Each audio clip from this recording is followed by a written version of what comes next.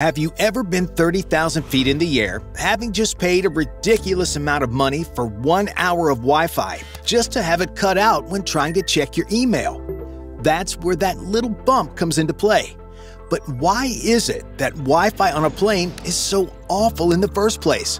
And how will Elon Musk's revolutionary Starlink system change that? The thing is, most airplanes today still connect to internet satellites that are parked way out in space, specifically 22,000 miles above Earth. These are called geostationary satellites, or geosatellites for short. And while they do their job, the issue is distance. The farther that signal has to travel, the slower it gets to you. Like a message in a bottle floating across the ocean. Slow and frustrating, right? Well, that's what airplane Wi-Fi feels like now, especially when you try to stream or game. But hang on, because in just a moment, we're going to show you how something as close as the edge of space is going to make all of that ancient history. Some airplanes are stuck using air-to-ground technology, a system that is more grounded than you'd like.